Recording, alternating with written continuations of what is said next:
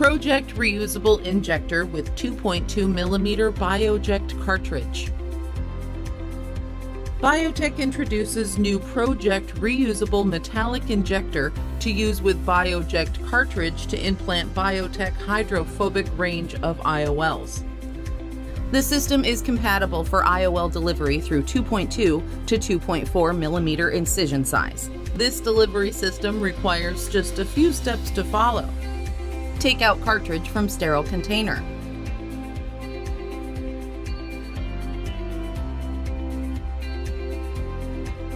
Inject adequate amount of any Biotech certified OVD from the backside of the cartridge as shown here.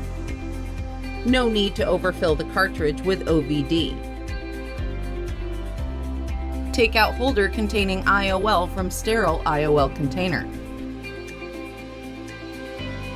Pick the IOL with help of forceps designed to be compatible with this cartridge.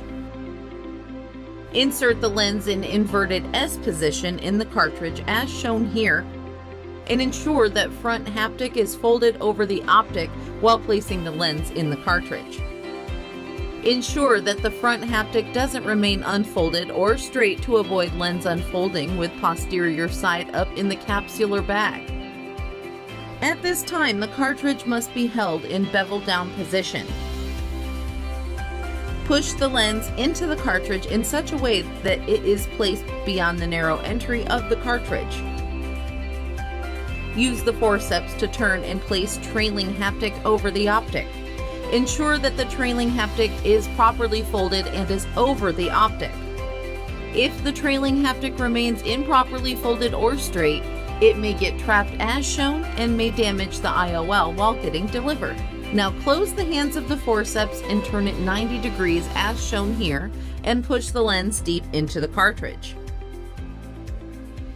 Hold the cartridge with bevel down position and attach it with injector body as shown here and ensure that the cartridge is properly fitted in the slot, pressing it down. Push the injector plunger further and observe the forward safe and smooth movement of the IOL under the microscope. Insert the cartridge tip in bevel down position into the incision. Push forward the plunger gently until the IOL is delivered in the eye. After IOL injection, remove the cartridge tip from the incision.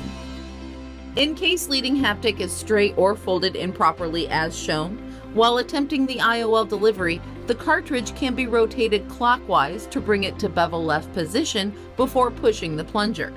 Now, push the plunger forward where leading haptic enters either haptic tip pointing left, or pointing downward or pointing right. Keep pushing the plunger until optic starts exiting the cartridge and rotate the cartridge further clockwise as per the requirement. At this time, the movement of the eyeball and entry of the IOL within the eye can be controlled using instrument from side port. Once enough of the optic exits, rotate the cartridge counterclockwise to bring in bevel down position and push the plunger forward to deliver trailing haptic in the capsular bag. This way the lens will open with its anterior side facing up in the capsular bag. In case trailing haptic is improperly folded and is not completely over the optic, while attempting the IOL delivery, no need to rotate the cartridge after inserting the tip in the incision with bevel down position. In that case, push the plunger slowly and completely to deliver the trailing haptic safely within the capsular bag. However, still there are chances that the lens or any of the lens part may get damaged. Hence, it is desired to fold the trailing haptic properly and put it over the optic. Enjoy using this advanced delivery system to implant Biotech hydrophobic range of IOLs.